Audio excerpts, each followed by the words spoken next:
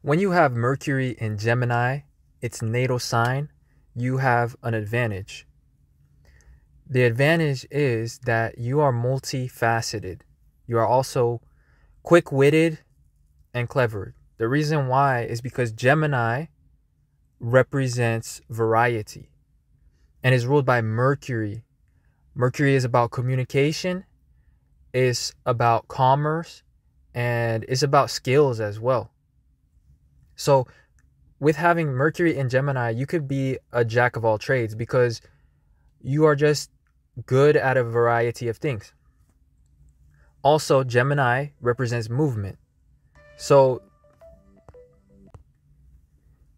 those with Mercury and Gemini can often be on the go, often be on the moon, not on the moon, on the move, because these are very mercurial people. So, also Mercury is about our intelligence, and in Gemini, it just shows somebody that's a quick thinker, somebody that's clever and inventive. So they get a lot of ideas, and the main obstacle that they run into is being spread too thin. Sometimes they can be occupied with many totally unrelated topics or interests, and they can also be having a lot of great ideas or a lot of inspiration, but never following through and committing to a single idea, because as soon as another great idea or interest in their life comes up, they tend to switch topics. That will be counteracted though if you have any earth sign or earth house planets. But with that being said, now let's talk about a few people that have this placement, which by the way should show some great communicators. And then we'll talk about what this placement means through each of the houses. So depending on which house you have Mercury and Gemini in, you can check the timestamps in the description and skip forward to that. It's also important to note that Mercury is the closest planet to the sun and has the quickest orbit around the sun. So this is why these people can be quick-witted that have Mercury in Gemini, which is its natal sign. And also they could just be quick people in general. Like they can be great at multitasking. They can switch subjects quickly, switch focus quickly, or just go about tasks and go about their day like really quickly. And this can lead to excessive busyness, but they tend to handle the workload or the busyness that comes from being fast pretty well. So another thing about these people is they will often be connected to their phones, like often on the internet, often in the middle of multiple interactions, sometimes even. And that is just coming from this quick-witted nature of Mercury. They just want to do everything fast. They just want to get to the point of things and make things happen, and they're power connectors. Nikola Tesla has had this placement. Tupac Shakur has this placement. Prince, the musician, has this natal placement, or had it. Tom Cruise has this placement. Marilyn Monroe, Angelina Jolie, Prince William of Wales, Adele, the singer, Chris Brown, the 14th Dalai Lama, Audrey Hepburn, Paul McCartney, Meryl Streep, Che Guevara, Julie Gayet, Jeffrey Dahmer, Russell Brand, who is a communicator, a public speaker by profession. We have Bob Dylan, and many more that have this placement. There's a few other musicians like 50 Cent, Enrique Iglesias, and just a lot more that I have not listed in general, a lot more celebrities. Now, with that being said, let's talk about what it means through each of the houses. So, if you have Mercury in Gemini in the first house, which is about our identity, our personality, and our appearance even. For one, this shows that you are a fast individual. Not only are you fast-witted, but with Mercury being the quickest planet to orbit the sun and representing speed. Even in the mythology, Mercury was the messenger god with wings attached to his ankles, and he would just fly around and deliver things in an instant. So those that have it in their first house, they will actually have this potential to be like quick physically. Like they will be the best at sports that require speed, or events in the track and field that require speed. The other thing about them is that they're natural communicators. That's just a natural part of their identity, and their identity can be more vague or like more indefinite because they are scattered people. You know, and they are jacks of all trades. So they kind of have multiple interests, and they settle for just being a natural communicator or a natural connector in terms of, you know, how they think of their identity. So it's kind of hard to pinpoint them to one exact thing, but they're the person that's always either connecting or always talking or always involved in the newest opportunity or their newest interest of their own. So next, this leads us to Mercury and Gemini in the second house. These are natural opportunists and business people. These individuals, they get ideas for how to make money. They also spend money quite frequently and quite easily. This can create confusion and disorder when it comes to their personal finances, because Mercury is in a mutable sign here, and mutable signs are disorganized. They're all about change. Mutable comes from the word mutation, so it's about change. And air is about connection, so this is a mutable air sign. And air is about the movement of stuff. It's about information. So there's a bunch of like transactions when it comes to their finances, and it can get, you know, confusing. And anyway, that's just one meaning. But generally, these people are good at business. They can be very creative as well. And this is the type of placement that can create a singer, because the second house is ruled by Venus. Venus is about beauty, quality, worth, and talents. And now with this planet of communication here, it will have a positive effect on one's voice and one's ability to communicate pleasantly or creatively. So next, this leads us to Mercury and Gemini in the third house. These individuals are multitaskers and multifaceted people, and the third house represents our mind and, you know, how we think, how we speak. These people are just great conversation makers, or they're good at improvising as well. So they could be great salespeople as well, because they're able to improvise towards people's questions when it comes to selling something to them, whether that's a car or another object, and they're able to still, you know, maintain a positive, you know, image of that thing. So a lot of times, those that have Mercury in Gemini in the third house, they manifest situations requiring improvisation of their mind when it comes to their life.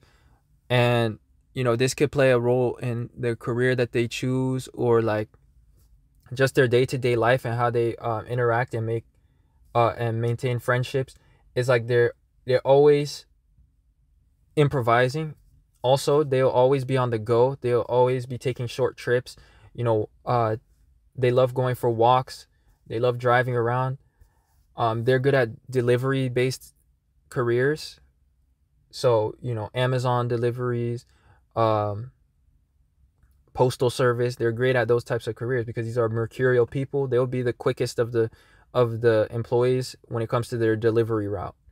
So that is Mercury in Gemini in the third house. So this is double home signs for Mercury, because it likes being in Gemini and it's at home in the third house. So next, this will lead us to Mercury and Gemini in the fourth house. The fourth house is about our internal selves. It's a house that is representing privacy. So it rules our home life. It rules our emotions. It rules things that are sensitive and close to our hearts. So that's why it represents family. And it represents investments as well. So it's where we either invest money or we invest time. For one, those that have Mercury in their fourth house, when it comes to their investments, so like stocks and cryptos and real estate, they have a tendency to trade those things a lot, to buy and sell them. Because the fourth house generally represents things that we hold on to for the long term and things that appreciate with value, because it's about growth. It's ruled by Cancer. Even Cancer in a medical term, it's a growth in the body that is uncontrolled. So when it comes to stocks, unlike the usual investor who would tend to stay safe and want to like just keep their stocks or like save them, these are the people that are always trading their investments, always trading their stocks. And that's just for those that invest. But in general, in the fourth house, Mercury shows somebody that has a lot of internal dialogue. They ask themselves a lot of questions, and they're very intellectual about their emotions. They feel things through a logical standpoint, and they filter their feelings through a logical standpoint. This also makes them quite intuitive because they're smart, and their thoughts lead them to realize things that are deep, or like realize the answer to long-held questions that they or other people have had. And so in general, the fourth house just shows aspects of ourselves that people don't necessarily see on the surface, as you know, as opposed to the ascendant, which is about what people see on the surface. And this is why the ascendant is square to the fourth house, because they're totally different. The fourth house wants to stay unseen. Basically, it shows with having Mercury here that the aspect of yourself that people don't necessarily see is your intellectual side. They don't see how much internal dialogue that you have, and you might be a person of fewer words, because when it comes to the topic of information, which is represented by Gemini and Mercury, you're somebody that absorbs information rather than necessarily wants to speak all the time. So another thing is that those with displacement are very observant, and they're just great with information, because the Gemini aspect of the placement means that they process everything that they observe, and they're very quick at it. So they read people very well and, you know, make a general consensus or feeling about every situation that they encounter. So this makes them quick on their toes and like makes them clever and fast-witted. So next, this leads us to Mercury and Gemini in the fifth house. This shows somebody that is a natural commentator, a natural chatterbox, a natural communicator, with the exception of cases where the throat chakra is blocked in this individual, or they have shyness or insecurities from other placements. But naturally, they have this desire to express and for their opinions to be heard.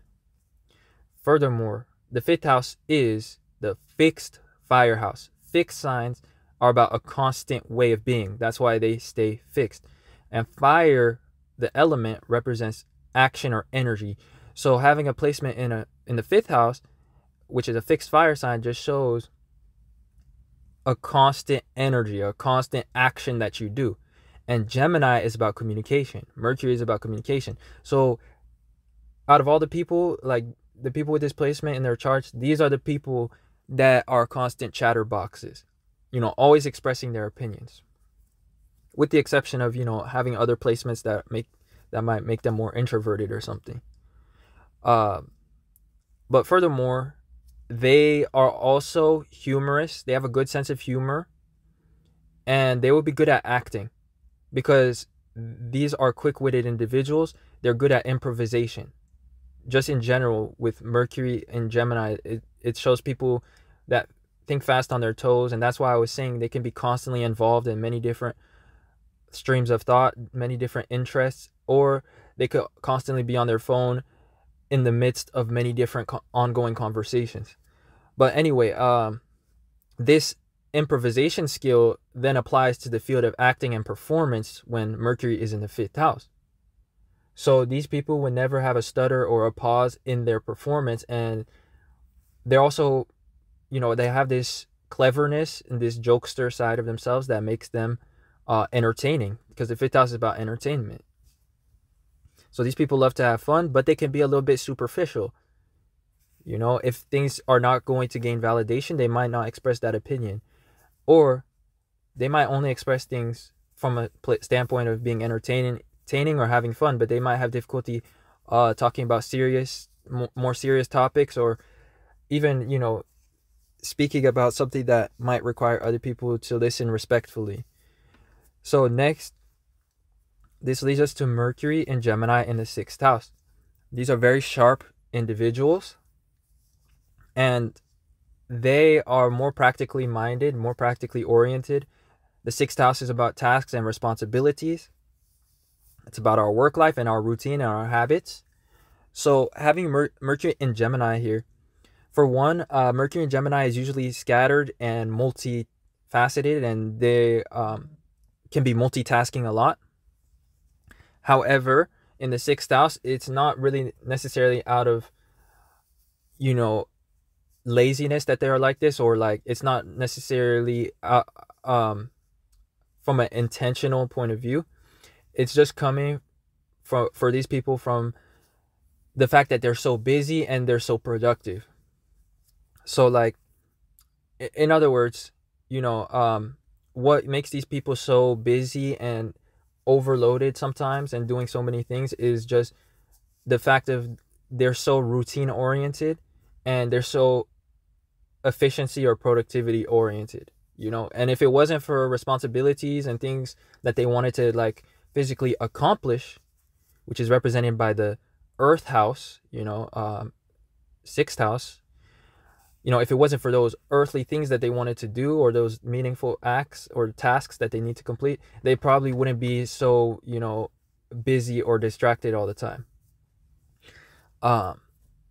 Because they're just very to the point people. They're very to the point in their way of thinking. They like to be organized and productive as possible when it comes to their thoughts.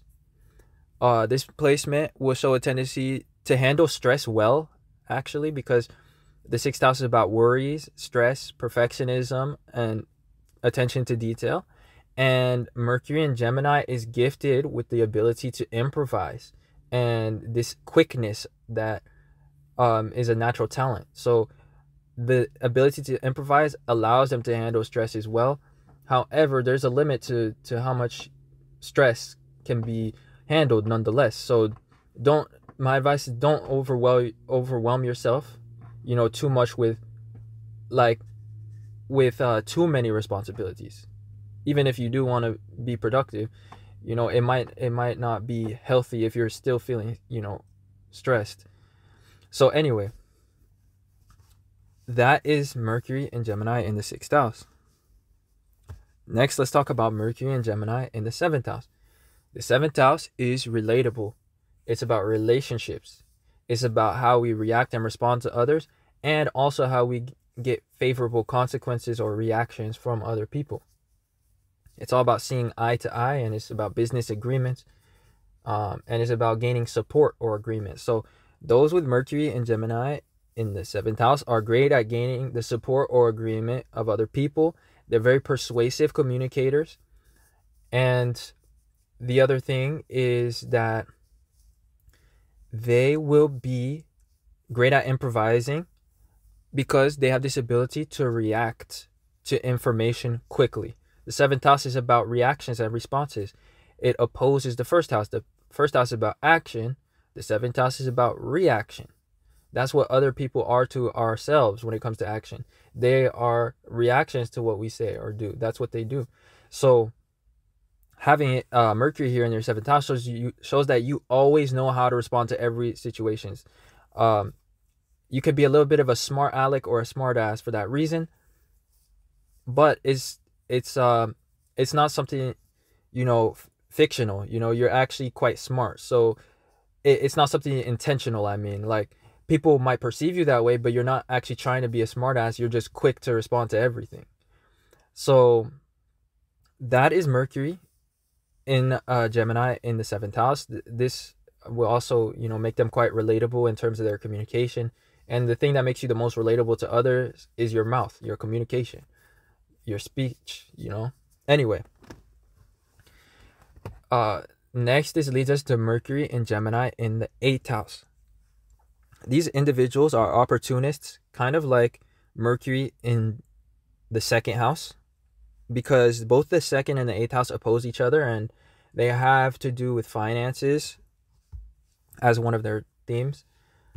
But the 8th house is more intuitive and is more like beneath the surface subjects. It's everything that is hidden, obscure, or anything that's in the shadows. So a lot of things that we don't want to look at or face tend to find themselves in the 8th house. That's why it represents shadow work. That's why it's also a malefic house, and it represents situations of high pressure. For one, those with Mercury in Gemini in the 8th house handle pressure very well, because Gemini and the placement of Mercury is showing that they're quick-witted and they're multifaceted, and they're good at improvisation. The other thing, though, is Gemini is very curious. The 8th house is about hidden or obscure subjects or private subjects, you know, secrets. So these people are gossipy. They can be gossipy. And even if they're not outwardly gossipy, because they might understand that might be perceived negatively, they just have a gossipy mind. Like, their mind asks the questions that they probably shouldn't. And, you know, when it comes to their communication as well, their words can cut deep, or like they can ask very great questions, because the 8th house is about secrets. It's about the unknown. Or they can ask very personal or deep questions. So they're good conversationalists, and they have a great understanding of psychology. And so, used in a negative sense, this placement can show people that naturally notice loopholes and notice opportunities to scam or deceive.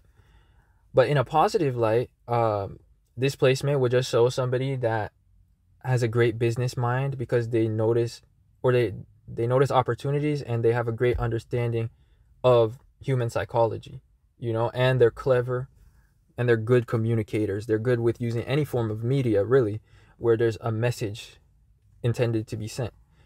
So anyway, this makes it good at promoting products and stuff like that. So next, this leads us to Mercury in Gemini in the 9th house. These are great teachers. These people have a naturally philosophical mind, but it's like their mind never fully jumps to a conclusion. It's just always considering the possibility of things. Their mind is constantly asking questions about the truth. The 9th house is about the truth. And so this is what makes these Mercury placement people particularly philosophical or interested in belief, languages, religions, and other cultures. Because usually Mercury and the planet the sign Gemini do not have a strong sense of faith. They aren't necessarily belief-based people, because the 3rd house and the sign Gemini are opposite to the 9th house and Sagittarius. So anyway, Gemini and Mercury shows the tendency to ask a lot of questions. So this makes it hard to have faith, because they always have this need for a logical explanation. But when Mercury is in the 9th house, it shows people that are interested in philosophy, religions, and possibilities for the truth, or like possible explanations for the truth, because they like to ask questions about those things. So it's not so much that they believe information, or they believe like religions or beliefs. It's like they just like to think about those things. And overall, this makes them very long-winded conversationalists as well, because they can have this interest in philosophical discussions, or discussions about foreign policy, politics, beliefs, etc. And yeah, and overall, they're very convincing and persuasive people as well, because the 9th house gives their Mercury placement that gift. And the reason they're so persuasive is because they're so well cultured, and they seem to know a lot of things. And when they communicate, they always give a logical explanation for a belief or a piece of information. So next, this leads us to Mercury and Gemini in the 10th house.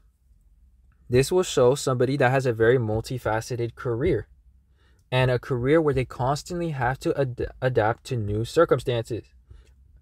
The positive of having Gemini in the 10th house, or at least having a Gemini placement in the 10th house, is it brings a lot of variety to your professional life. The negative is that it brings a lot of stress because of this need to like change focus a lot or adapt to new circumstances, new trends, or new societal dispositions. So the other thing is a lot of these people will find themselves in careers of media, and communication plays a big role in their success, or their public image. These can be natural commentators or podcasters, or like people that have a career or a profession or an image that's very dependent on their communication, or that's dependent on gossip and information. So this is why a lot of these people will gravitate to news-related careers. And another thing, though, is on a personal level, since the 10th house shows our public image and our reputation, having Mercury here in Gemini will show that throughout your life, you've had a history of people gossiping about you. People will tend to enjoy gossiping about you because it might be just interesting when Mercury is in your 10th house. So obviously that's a negative, but on the upside, this contributes to your popularity or towards people knowing you. So it goes to say like the age-old saying, which is that all publicity is good publicity, at least when it comes from a popularity standpoint or from a word of mouth standpoint. So next, this leads us to Mercury and Gemini in the 11th house. The 11th house is an air house. Air houses are about connection, information, and movement, especially the movement of information from one source to another. And Gemini is an air sign. So this Mercury placement is very interactive and socially oriented.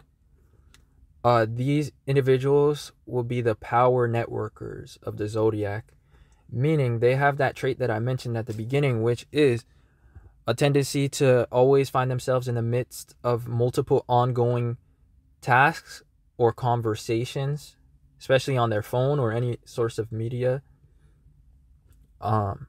These are the types of people that will have multiple tabs open on their computer at all times, and sometimes to like an extreme. And anyway, since the 11th house is about networking, this placement gives the individual a lot of contacts. And in order to maintain those contacts or to make the most of them, they have this need or this tendency to be quick-witted or to like constantly improvise and respond to new conversations and stuff like that. So the 11th house is really about our associations and our friend groups. So these people will always find themselves in some sort of group chat that is ongoing, or like on their phone, on some app, or on multiple apps. Sometimes they'll have different group chats. But they just like to communicate amongst a group. They see their opinion as one of many opinions because the 11th house is very humble. It opposes the house of ego, which is the 5th house. So these people kind of look for multiple opinions on a subject or on a perspective. And when they speak, they just see their opinion as very important and meaningful because it's almost like a vote, and like it's one opinion of many opinions, but basically every opinion counts, and that's how these people see their communication in a way, or it's like a subconscious thing. They'll feel most comfortable speaking in group situations, and like these are the people that can be the life of the group when it comes to communication, because it's like their energy, which is coming from this placement, it activates inside a group situation. So they'll stimulate a lot of conversation between people, and These people would be good on podcasts as well, where there's like a group discussion, because they will always want to contribute by pitching in an opinion or at least a question. And anyway, overall, like, some astrologers consider Mercury exalted in Aquarius, or the 11th house, and this is because it will represent intelligence and somebody that is firm in their opinions, because they have some sort of solid reasoning. That's what Aquarius is about. It's about forms of solid reasoning. The difference with the other air signs and the other air houses, which are not the sign Aquarius or the 11th house, is that their reasoning may not even be necessarily solid, meaning when it is questioned, it might change, So those that have Aquarius, they're very good with math, and they're like, 11th house too, they're very good with math, they're very good with like equations, or like a form of thinking that's gonna stay true for a long time, or that's like a fact, that can't be denied. So anyway, that's the last trait about Mercury in Gemini in the 11th house, is that they're quite intelligent as well, and quick-witted. And they're good in social circumstances, good at networking. Last but not least, this leads us to Mercury in Gemini in the 12th house. This is another placement that will show creatives, perhaps even singers. I know Chris Brown has Mercury in Gemini in the house that's right next to this one, which is the 11th house. But you would find a lot of creative people that have Mercury in Gemini in their 12th house. The 12th house is about the future. It's about potential. It's about imagination. It's about possibilities. And many people consider the 11th house to be about the future, but the 12th house is right next to it, and it has, I can confirm it has a lot to do with the future, because it's about everything that's non-physical, everything that's not real yet, and things that have potential. So those that have Mercury in Gemini in the 3rd house, these are very inspired individuals, and they're always thinking about possibilities, or thinking about what's possible to create. They get a lot of ideas, key word, because Gemini represents ideas, when it comes to their imagination or their creativity, or when it comes to what's possible. These individuals are also very sensitive to communication and information, because the 12th house is sensitive, is compassionate, and it's intuitive as well, because it connects a lot of things. It's all about connections. It's a water house. Furthermore, the reason why those that have Mercury in the 12th house are sensitive to words and sensitive communication is because they'll connect a lot of things to themselves. They'll connect a lot of words that people say to themselves and to their self-worth. The 12th house is about our subconscious, and it's about our self-concept. So anyway, those that have Mercury in the 12th house in Gemini, they like to think about subconscious topics. They also like to think about spirituality, and they like to think about, the overarching message of things. So in general, since Mercury is in an air sign, they have a logical and persuasive way of communicating messages, or like a story too. They're good at describing their imagination, so this can show storytellers or people that want to be creative writers. And generally, they're just good at painting an overarching message for things, or thinking about that. So this is what makes them so spiritual, because they will notice or see certain events in their life, or certain information out in the world, and they will have this tendency to connect the overarching meaning in the form of some sort of synchronicity. They will be able to point out the synchronicities of life. So yeah, these are also natural artists, I would say, and they could be good at poetry, singing, music, or any form of creative media, because Gemini represents media. With that being said, that's Mercury and Gemini through each of the houses. Peace.